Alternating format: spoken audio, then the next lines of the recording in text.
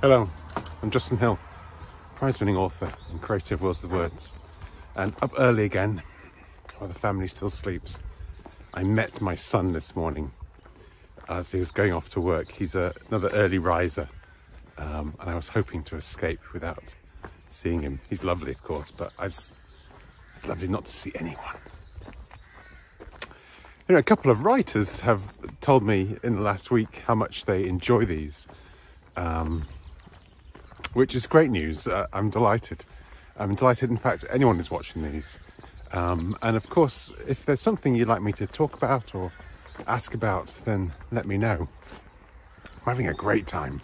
I'm having my best writing year I can remember. And I'm so on top of this novel, which makes me suspicious that something's about to go wrong. I think I'm getting nearly 70,000 words today.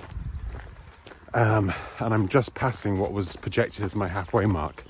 So either this is going to be a very long book, which is possible, or I'm on top of the schedule, which is strange. We'll see. I'm sure it's going to be a good day today because stuff is starting to happen.